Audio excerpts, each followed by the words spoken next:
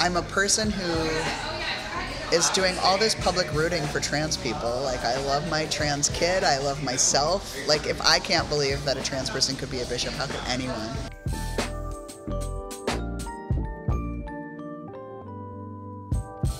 That was Bishop Megan Rohrer. I'm Jeff, and this is Storied San Francisco. In this podcast, Megan continues their life story. Topics include realizing they're queer, realizing they're trans, having a black trans kid in San Francisco, after college, deciding that they would better help folks as a pastor, their move to Berkeley for seminary, working with the homeless and hungry on Polk Street, meeting their wife, starting a family and moving to the Sunset, and becoming a bishop in the Lutheran Church. We end the episode with Bishop Megan's reflections on life in San Francisco these days. Here's Bishop Megan. So in South Dakota, this might surprise you to learn, I had no idea LGBTQ people existed at all. Okay. Until Newt Gingrich became the Speaker of the House. Yes, thank you, Newt Gingrich. Well, thank you, his sister. I guess. Okay. I'm not familiar. I think it's Candace Gingrich. Okay. And she was like the dykiest dyke at the time. Okay. Like, imagine short hair, military fatigue pants, and then like crop tops. Yes. And like angry at her brother. And so she was like on the TV and I was like, what? And then like Ellen did a thing where she like came out on TV, and I remember very specifically and intentionally watching it in a different room of the house. And then as every story progresses, realized that I was queer in college my freshman year. When you like fall in love with someone you think is just your friend. Identified as lesbian because transgender wasn't a word then. Right. Transsexual was a thing, but it was a very different understanding than kind of the expansive way of thinking about gender diversity that it is now. Right. So identified as lesbian through college. Then when I moved to Berkeley to seminary, genderqueer was like a word that was just starting to be used by all the cool kids who were nerds. Kind of it was people. Very nerdy. Yeah. So then I started identifying as genderqueer, and then maybe as the transgender umbrella started becoming a thing in maybe the 2007-ishes, maybe is when that word was birthed in that way. Okay. Started using that language, and then, because it's being trans, I think because doctors in the 60s and 70s around the Bay Area, Stanford and other medical facilities kind of created a narrative for what a real trans person was like. Just one model. Yeah, and they had all these rules that you can find in the LGBTQ archive. Like, it's funny stuff like, the only people who ever transitioned from female to male are people with lots of tattoos. Oh, God. And so there are all these like newsletters of trans people being like, if you go to this doctor, get a tattoo first, or he won't approve you. Okay. Like, so they would share the information about the narratives that doctors decided was the only way you really were a thing. And then people would repeat those stories. And so the story about like, I'm a person, and then on the inside I feel this way, and on the outside I feel this way, that's a narrative that came from these clinics, from non-trans people. And so it's language we still use because we want to get health care. We want to be able to have rights. We want to be able to describe our story in a way that speaks to non-trans people. And for some people, that's their experience. But for most trans people, it's a very complicated process because still today, in a lot of states across the United States, if you want to change your ID, your name on your ID, you have to prove you're infertile. Okay. So you have to have a letter from a doctor saying you've done an irreversible thing that makes you transgender. Okay. And so what that means is that particularly for people who haven't decided to be infertile for the rest of their life, that regardless of what they might want, like if you had the ability to just go to a body store and pick your perfect idea. I'm sure you are the only person on the planet who would pick the exact same body, but everyone else would be like, whatever the thing is. Mm-hmm. And because magazines that are for female-bodied people on the cover tell you how to fix the areas you don't like, you can assume growing up that that's an experience everyone shares. Mm-hmm. And because every after-school special between 1988 and 2000s was about how there's a part of your body you don't like, right? Are you there, God? It's me, Margaret. I don't like a part of my body, right? That's a part of the puberty experience. Mm-hmm. That it can be very difficult for people to figure out what is the normal way people wish they had different parts on their body or had different shapes or worked out more or ate better or whatever the list is for yourself. Mm-hmm. What's the normal amount that people wonder if their body could be better, and what's the amount that makes you trans? And that's where it's really hard to be able to like express yourself out loud. And then there's all the stuff you imagine that might go wrong with employment and with going to the bathroom and with someone loving you. Implications. Right, because what if what you choose at the body store is not what the person who loves you would choose at the body store? Right. Do you love the person you love by selecting what they want you to? I mean, everyone's had at least a day in their life. They've chosen an outfit that makes someone they care about think they look great. Right. Minimally. And there are other choices people make with their body because that's the way they want to be loving to people they love. Right? Whether it's our mom that we're loving by making those choices, mm-hmm. or, you know, a significant other, or what we think our kids' teachers need to see, or a faith community. All those choices are incredibly complicated for folk who don't have a trans sparkle. Right. Then add all the weird rules and laws about it, and the fact that your insurance company might get a say, and your doctor might get a say, and the laws change all the time. The 45th president might get a say. Yeah, or your children might be removed from your home, or all of those things. So in addition to this, one thing I'm kind of gathering is that it's been a journey. It's been an evolution, not only as far as you figuring it out, but having the words and having understanding and things like that. And it spanned your time in South Dakota and then coming out here. Yeah. Well, and it's been a really interesting journey because now, as someone who is publicly recognized as a trans person or has lots of significant headlines that are like, big... It's out there. Most known trans person, most religious trans person, whatever the headline is of any given time. Yeah. Like, you know, you do like a 3-minute appearance on Good Morning America, you're not really getting into the nuance of like... the timeline of your feeling about your name, or the timeline of your feeling about your body, or the timeline of your feeling about hormones, or the timeline of your feeling about what you want your kids to call you. Right. Right? So, and I have a kid who's trans. Okay. And so I will add that I thought I had a lot of stuff figured out for myself, and having a kid who's trans is like a whole nother planet. Your kid teaches you things? Or? That...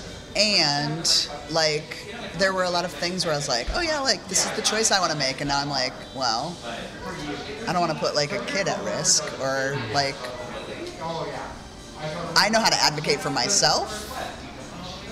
Oh, and I kind of, like, lived in a time period where you just, like, I learned how to just not hear when people use pronouns because there was no expectation they'd ever get my pronoun, right? Like, it just wasn't going to happen. And so, but now, my kid will, like, be in tears for 3 days if someone doesn't get their pronoun right. And so, I care in a different, I care with, like, a parental heart, right? On behalf of, or for them. Yeah, or, like, you know, whereas I would probably just like use a bathroom, or more like most trans people, not use bathrooms and then just suffer the medical consequences of not using bathrooms when one ought to. Right. Like, I am the person who's like, I'm gonna tell the manager, like, my kid needs, San Francisco law says all public buildings have to have a gender-neutral bathroom. Where's the gender-neutral bathroom in these elementary schools? Because it's the law and what's going on, right? So I feel like there's the way I would advocate for myself, which is probably like to be treated worse. And then the way that I advocate for my kid, which is like, no, we live in San Francisco and you deserve these things. Do you cite the statute? I do. There was a period of time where I printed it out and I put it in my kid's backpack because they were going swimming with their after-school program and had to change like with other kids and with no adults around.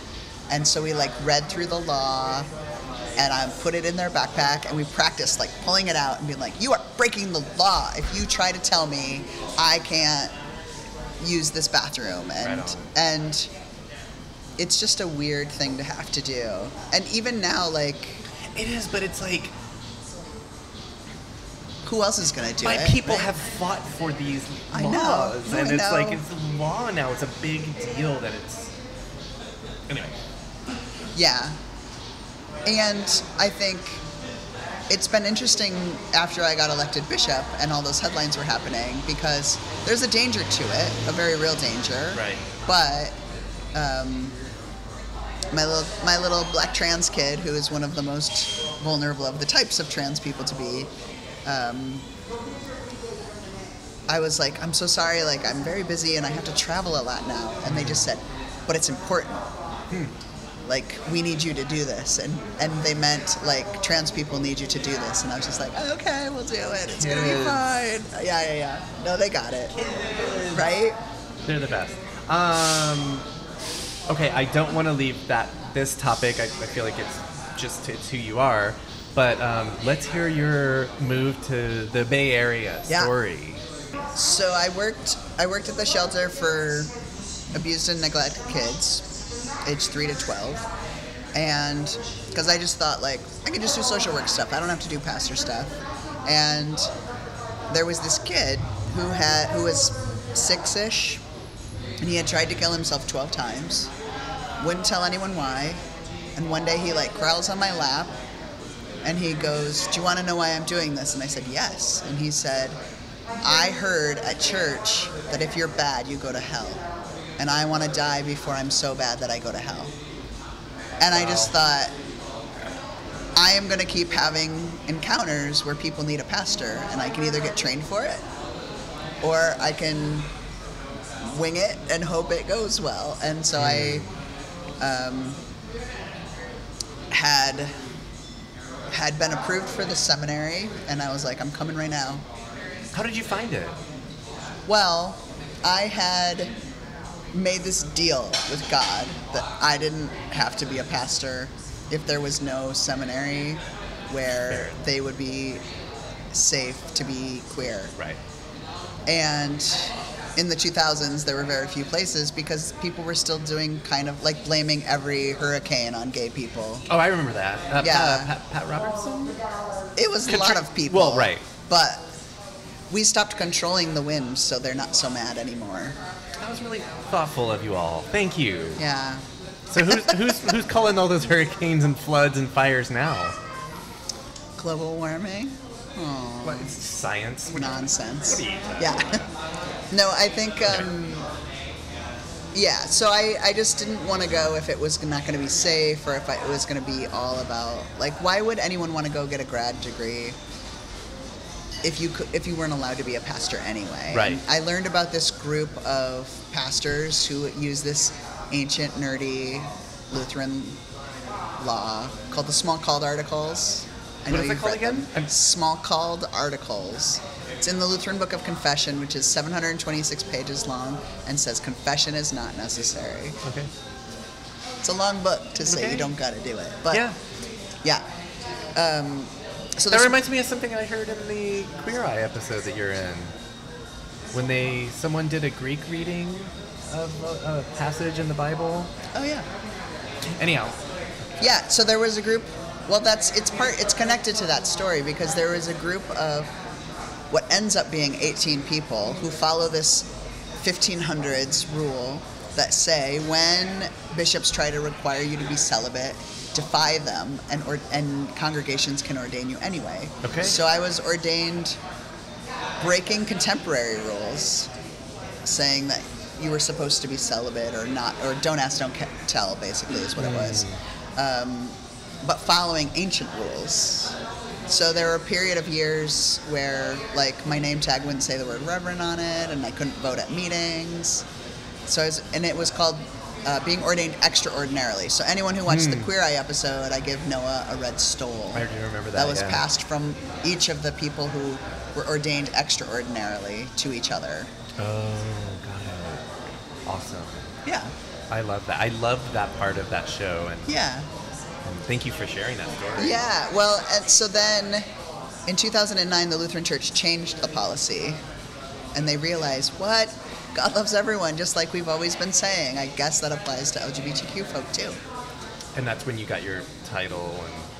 Then they had a service of a rite of reconciliation, I think they called it, but it was to make us ordinary. Okay. I don't think it took, but they tried. Okay. But we got to be on the official list of pastors, and we could vote in the church, and they'd put the word reverend on the name tag. The ironic thing is, because I'm the very first person elected bishop who went through this extraordinary process, my job as bishop is to be in charge of, like, who becomes pastors, and I'm the person who keeps the list of pastors now. Okay. So, like, amazing. In charge of the process of helping to vet new pastors as they go through the process that wouldn't allow me to go through at the time, which I think gives me some insight into, like, let's try not to be biased as we do this, as we move forward. It's like you're the How can we root that out? person for that role. Can we hear a little bit about, so you went through seminary and then, but, you know, after that, there was nothing preordained that you had to stay in the Bay Area. No, or come to San Francisco, even. My first year of seminary, I started working with the homeless and hungry on Polk Street. Okay. And worked there all the way through my seminary training. Okay. And continued working there for 12 years. Okay, so it was a job. Yeah. Yeah, Okay. Eating with the homeless and hungry. Never a thought of going somewhere else and doing anything else. You were like... Well, that was the problem, is I wasn't on the official list of pastors. So... I couldn't go through the, like, normal way of being hired to work in a church without that church being put, like, on trial and getting kicked out. So I was called and ordained here because 4 congregations in San Francisco decided they didn't care if they got kicked out. And it's 4 congregations that I think have never agreed on anything since. The Purple Church on top of Portola, her church. Yeah. Christ Church Lutheran, that only uses Lord language for God. And where are they? They are in the Sunset at Quintara and, like, 20th or 21st. Okay. And St. Francis Lutheran at Our Lady of Safeway is what most people know them as, because they're at Church and Market. Yeah. And Santa Maria Santa Martha, a Spanish-speaking congregation at South Van Ness and 21st-ish or 20th. Okay. They're the location of the LGBTQ homeless shelter. Oh, okay. So those 4 congregations were like, yeah, let's do this. Can I just go out on a limb and say that, like, that speaks to San Francisco? Yeah. And the culture 100%. that is still here.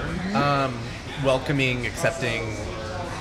Yeah, so on their behalf, I kind of continued working with the homeless throughout San Francisco, and with purpose, because to me it seemed that most of the folk who during that time period of the early 2000s that were living on Polk Street were folk who had been kicked out of the Midwest or other places because they were LGBTQ. Right. And when the AIDS crisis happened, were not fun to party with anymore, and were sort of, like, left to their own lives on the sidewalks. And so it was like caring for people who weren't lucky enough to have families who loved them as much as mine did, or weren't lucky enough to have congregations that loved them as much as mine did. And so it really felt like it was giving back not only to the queer community, but also like the things that were hard about the Midwest. Like, and we did a history project with homeless youth in the Tenderloin around 2011-ish, where we actually went on a speaking tour with Mia Too Much and Joey Plaster, and I would play Lady Gaga Mass. I wrote a Lady Gaga Mass, like you do. Mm-hmm. And so we would go to towns all over the United States where they had LGBTQ homeless shelters, talk to the youth about what their needs were, and then go to a congregation nearby to remind that congregation that the way they speak publicly about LGBTQ people is resulting in homelessness here in San Francisco. Direct causation. Yep. Yeah. That's amazing. When was that? 2011-ish.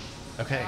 About 10 years ago. And it's still true that here in San Francisco, statistically, 40% of both the youth and adult population are LGBTQ.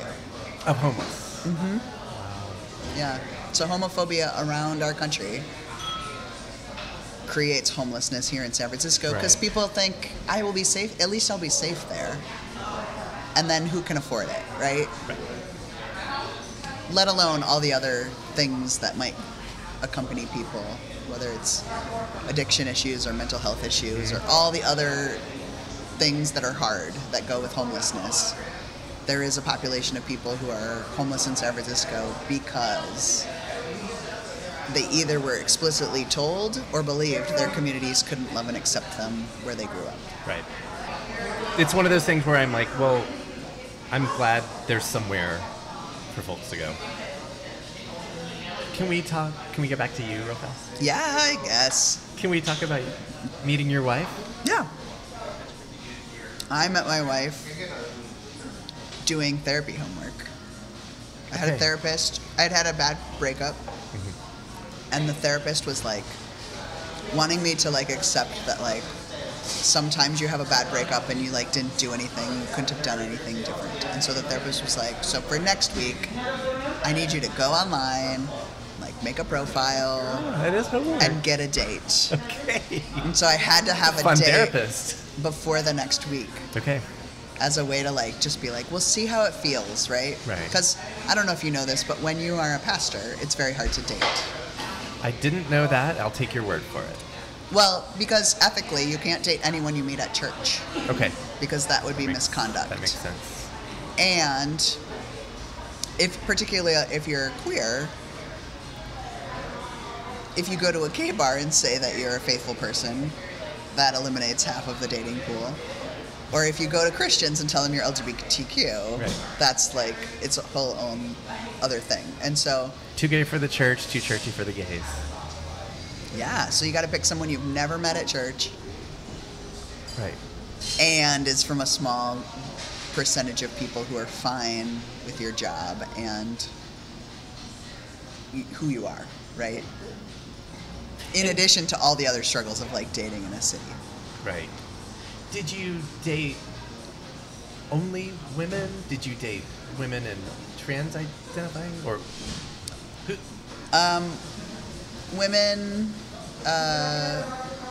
I found that as being someone who is transgender, that there was a lot of fears that you would never be able to like find a partner who would accept you, whatever happened. And I knew that like I was on a journey rather than already there. Mm-hmm. And my whole life kind of is about like, well, let's see what happens next. Like, let's go on this pilgrimage. Let's become a bishop.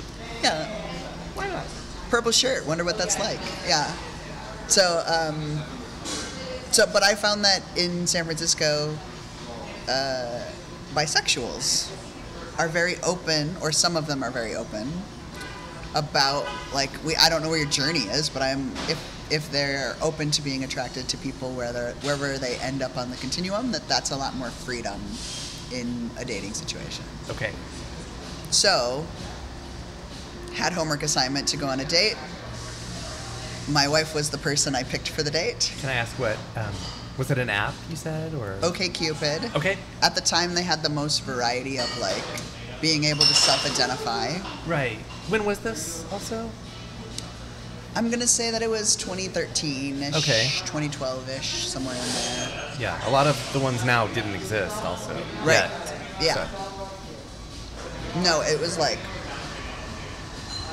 back when you had to, like, play weird OkCupid games in order to, like, have it be free. Mm-hmm. Otherwise, you had to use Match.com. Right. Yeah. So, yeah, went on a date in the financial district. I was going to ask where, yeah. She, I don't know if the bar even, it was like a dinner place near her work. It was something about, like, hops and something about frogs and something. Okay. It was a hipster, like, dinner pub kind of place. Okay. Well, like a financial district hipster. Sort of. It was more like near Battery-ish. Okay. Right? And bad first date. Oh. She just wouldn't stop talking. She was, like, so nervous. Okay. That she didn't stop talking. She said a couple unkind things about her twin brother. That I was like, I don't know what this says about your character. Put offish, yeah. But at the end of the date, she liked me so much she fell off the sidewalk while we were waiting for the light to change. And I was like, well, that was kind of cute, right? That's young love. And I think the therapist was just like, well, you're doing this for homework. Like, what? You don't need the person to be like, do this to see how it feels to date. Right. So there you go. But she lived in Oakland, so. Oh, major strife. I love Oakland. That was strife, yes. Yeah. Yeah. And you lived in the city. Yeah. Okay. I lived in the Tenderloin. Okay. Oh, in the condo. Yeah. Okay. Yeah, and then after we got married, we knew that we wanted to adopt and to have a diverse family.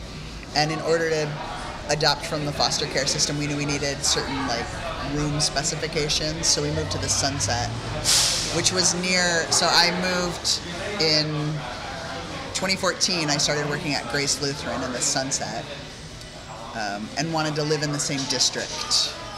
And that was where, like, at the time, it was a cheaper place to have enough room to be able to adopt. Right. And so, thank goodness we did when we did, because of money, or way more expensive now. Like, So you have 2 kids now.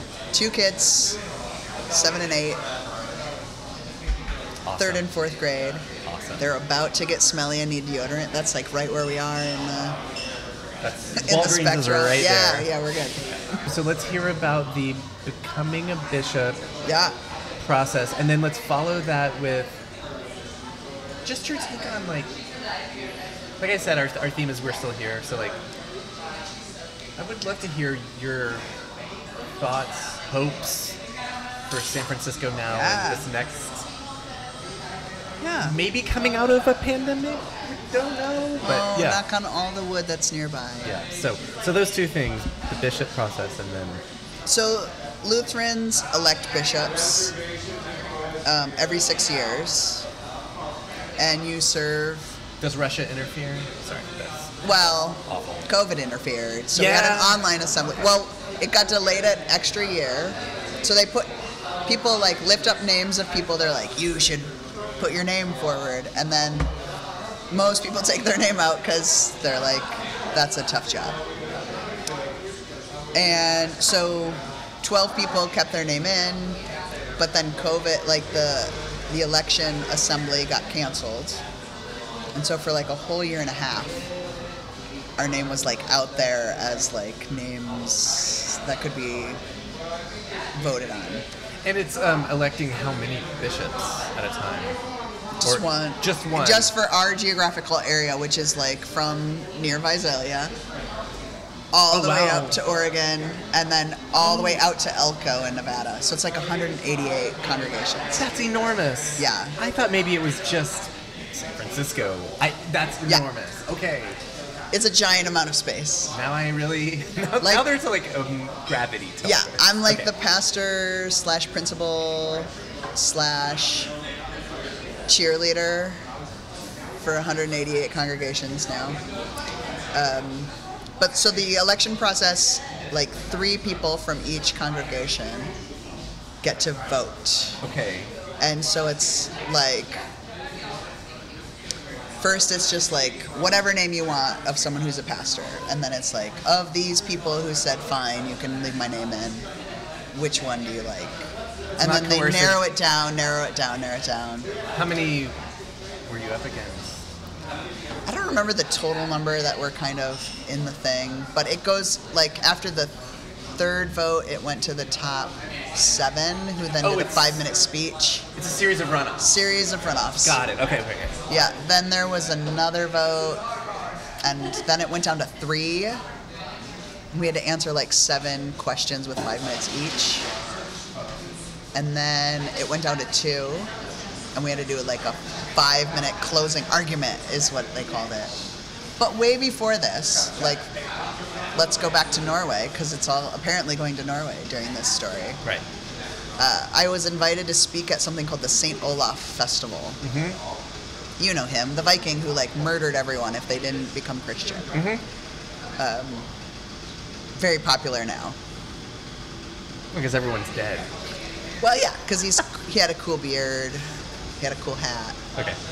So they invited me to come speak at this festival on like, can the church ever like recover from all the harmful ways they've thought about the body?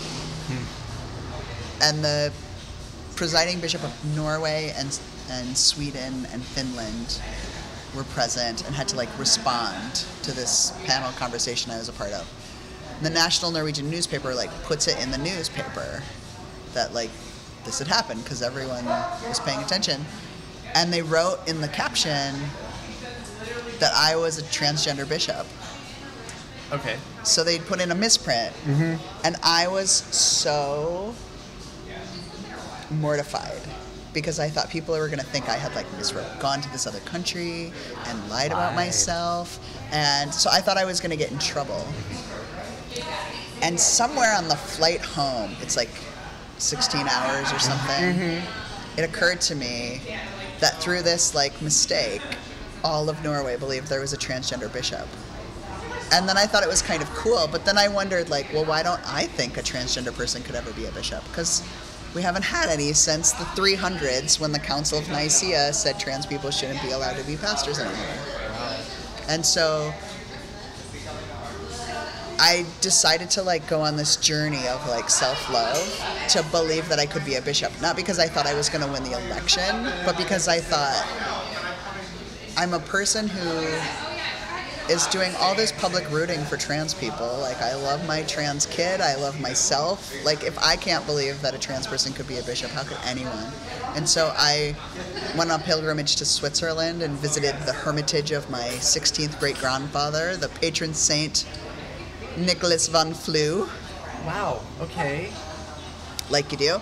And like I went to Germany and I went to all the places where Martin Luther was and learned about how like he was in so much danger from speaking his mind that his friends had to like kidnap him and take him to Wartburg Castle, and he just used all of that angst and fear to like translate the Bible into poetry. Like he just found this way to like keep going.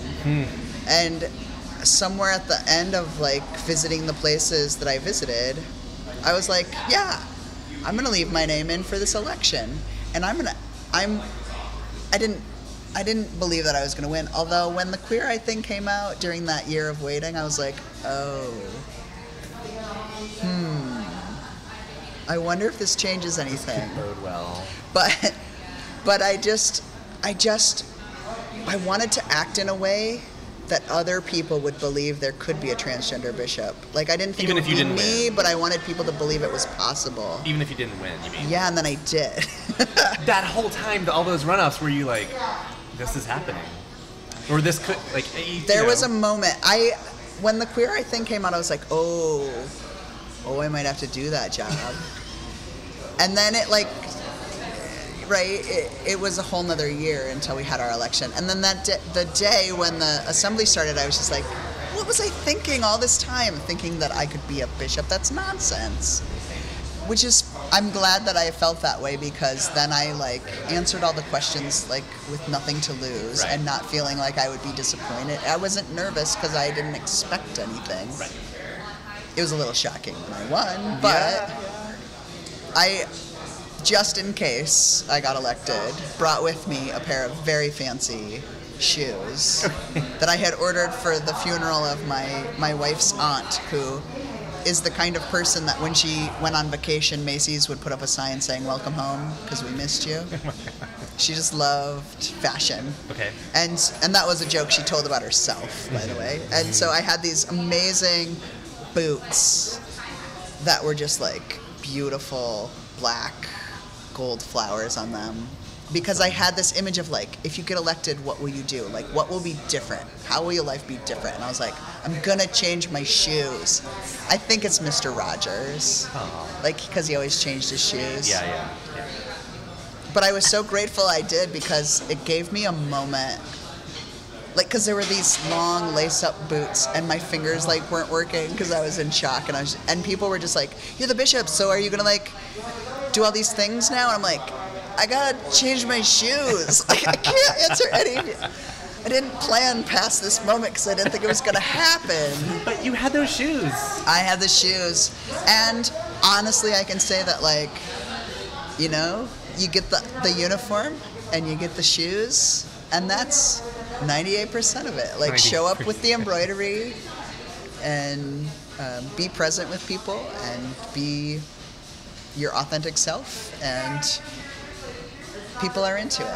I went to Grass Valley not too long ago, and this, I think she was in her 80s, and I was talking to everyone, and I got the whole thing on. I got the big silver cross. I got the purple shirt. And because there was still kind of a part of me that was like, am I just like pretending I'm the bishop, or am I actually the bishop? Like, what's happening? Imposter syndrome, right? Yeah. Am I an adult? I don't know. Oh. But in that room, they were like, "You are our bishop." They were like into it. This probably in her 80s woman goes, "I've never seen a trans person before." Okay. And then she does the long pause of like, where is this going? And she goes, "It's just as I thought. You have 2 hands and 2 feet just like everybody else, and I'm so glad I met you." And then they let me like nerdily tell them about trans people in the Bible for like an hour after that. And we're just like so twinkly-eyed happy about it that they were just like, "Please come back and tell us more stories about it." And I was like, okay, I guess I'm your bishop, and this is our world now. If I may, Grass Valley is one of those like corners of the world. Yes. And so that's great. Yes, that of course, Grass Valley. There. Okay, and also congratulations, by the way. Thank you. To express that. I did it. Yeah. It's still a little weird, but yeah. Well, you look amazing. Thank you. It's the purple. If it's purple's always good color. So San Francisco, like, what the heck? What do we do? Where are we going? Hopeful. I mean, I feel like you're one of those folks who's actually doing the work. Yeah. Constantly. And since you've been here, you've been doing the work to make it better for a lot of people. Yeah. But it's a very different San Francisco than it was 20 years ago. In some ways it kind of, I feel like San Francisco kind of gets better in some areas and then has struggles in other areas, and then kind of is, you know, like the trajectory of like every 5 years Bernal Heights gets cool again. And I think we're in a place where addiction is really hard right now again, and we've had lots of cycles of that in San Francisco's history. Yeah. I heard right now. Well, but I had heard that we're on track to maybe have as many overdose deaths as the first year of the AIDS crisis. And that's with Narcan existing, where people are literally resurrected countless times every day in our city with overdose. And so I think addiction is at a tough level. I think mental health stuff is at a tough level, both for those indoors and living outdoors. I think we're trying to figure out how to be nice people in some ways, because language is changing, and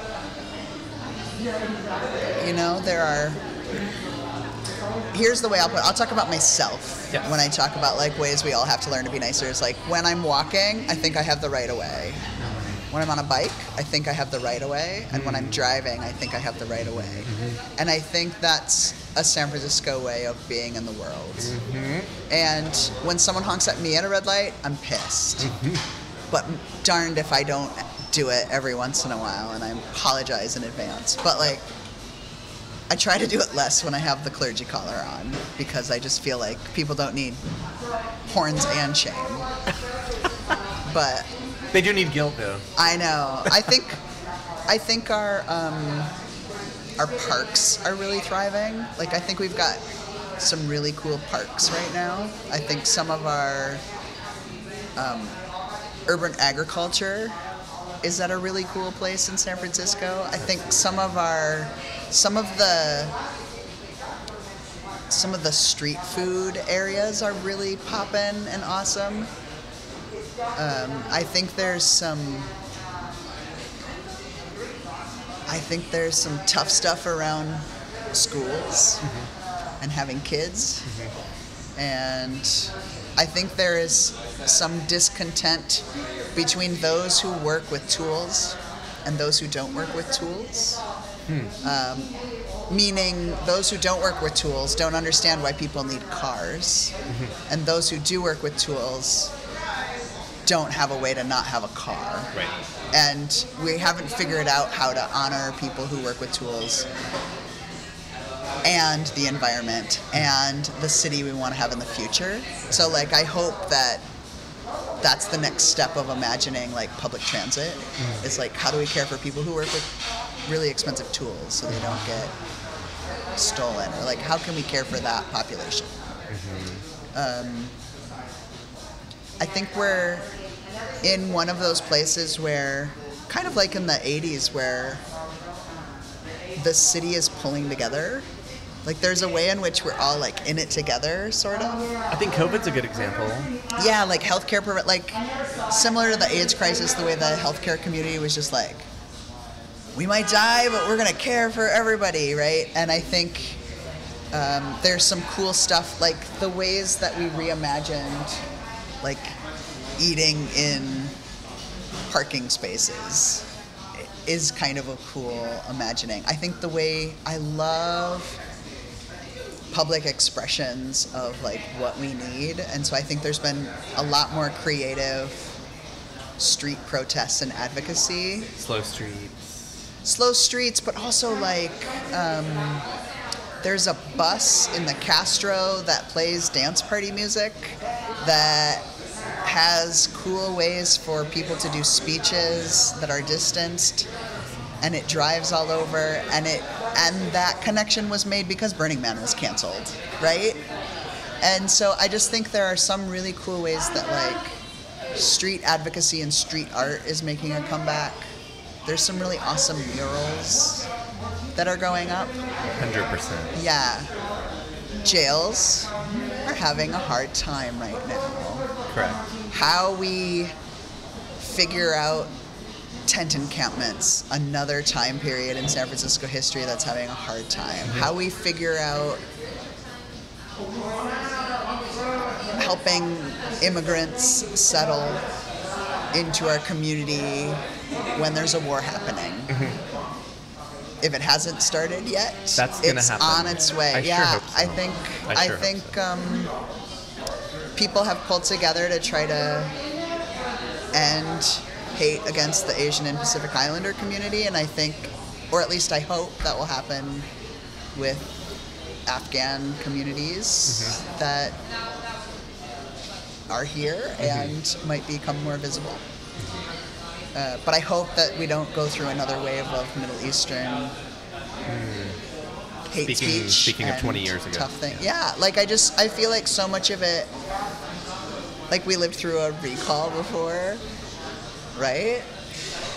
we've lived through so many different changes in San Francisco that I love that San Francisco is resilient. I love that San Francisco fights to not gentrify the best it can, but then like when a community diasporas to a different part of the Bay Area is like, peace out, like we're still gonna be cool, like we're still gonna make this happen.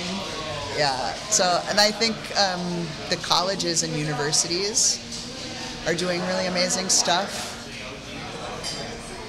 So I just think it depends on like what you're focusing on. You could be utterly heartbroken that certain kind of like family-run businesses have closed, or certain housing opportunities are harder, or certain blocks feel unsafe to walk on, or cars get broken into all the time. Like, you could pick the list of things to focus on that suck.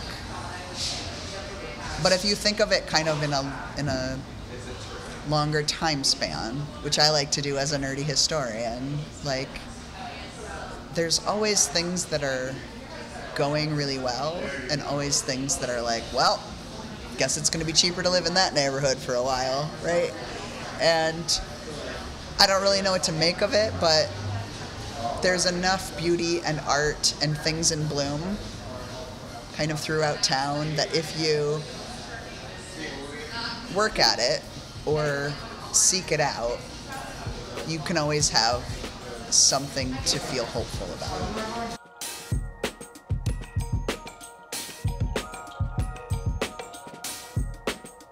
That was Bishop Megan Rohrer.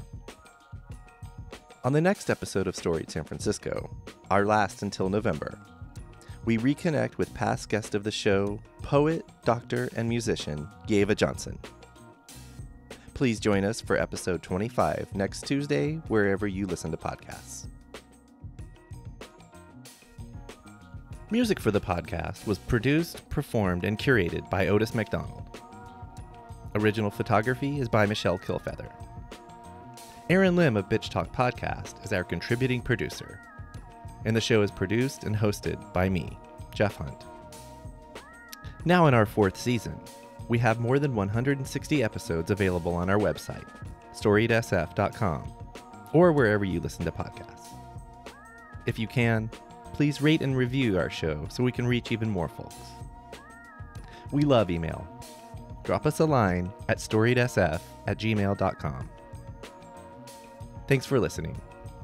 Stay strong, stay healthy, keep dreaming, and we'll see you next time on Storied San Francisco.